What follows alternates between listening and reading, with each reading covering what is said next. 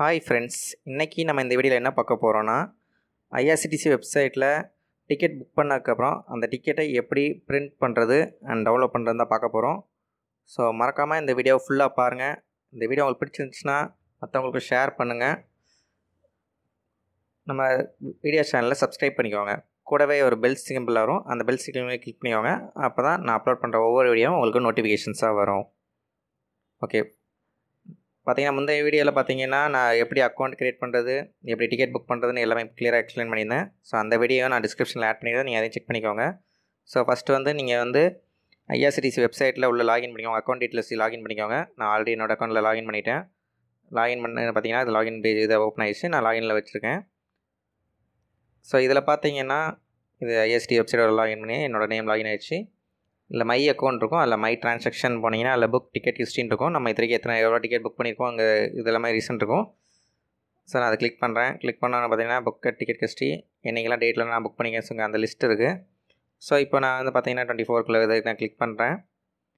Click பண்ணி பார்த்தீங்கன்னா இதில் என்னோடய நேம் அந்த கன்ஃபர்மேஷன் எல்லாமே வந்துருச்சு.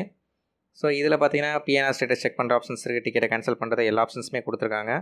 ஸோ நமக்கு பார்த்தீங்கன்னா இல்லை பிரிண்ட் இ டிக்கெட் நமக்கு மெயினாக என்னென்னா டிக்கெட்டை எப்படி பிரிண்ட் பண்ணுறதுன்னு தான் பார்க்க போகிறோம். அதுலேயும் பார்த்தீங்கன்னா எஸ்எம்எஸ் ஆப்ஷன் இருக்குது. இந்த எஸ்எம்எஸ் பார்த்தீங்கன்னா it's allowed 3 days in advance. 3 நாளைக்கு முன்னாடி மட்டும்தான் இந்த இது ஒர்க் ஆகும், அதுக்கு முன்னாடி வரைக்கும் ஒர்க் ஆகாது. ஸோ இப்போ நம்ம பார்க்க போது எப்படி டிக்கெட் டவுன்லோட் பண்ணுறது தான் பார்க்க போகிறோம், பிரிண்ட் பண்ணுறது தான் பார்க்க போகிறோம். ஸோ இதில் பிரிண்ட் இ டிக்கெட்டுங்கிற பட்டனை கிளிக் பண்ணுங்கள். நான் நியூ பேஜில் பார்த்தீங்கன்னா அது டிக்கெட் ஜென்ரேட் ஆகிடுச்சு. இது என்ன டைமில் போகும், எந்த ட்ரெயின் எல்லாமே டீட்டெயில்ஸோடு கொடுத்துருப்பாங்க. நம்ம இந்த இதை ஜஸ்ட் நம்ம டவுன்லோட் பண்ணாலே போதும். பிரிண்ட் கொடுத்துட்டு நம்ம பிடிஎஃபாக சேவ் பண்ணிவிட்டு அதுக்கப்புறம் நம்ம கடையில் போய் பிரிண்ட் எடுத்துக்கலாம். இதே நீங்கள் டிக்கெட் செக்கிங்கிட்ட காமிச்சாலும் போதும். இப்போதைக்கு எப்படின்னா எல்லோரும் மோஸ்ட்லி மொபைலில் எஸ்எம்எஸ் தான் யூஸ் பண்ணிகிட்டு இருக்காங்க. எஸ்எம்எஸ் காமிச்சு நம்ம இது பண்ணிகிட்டு இருக்கலாம்.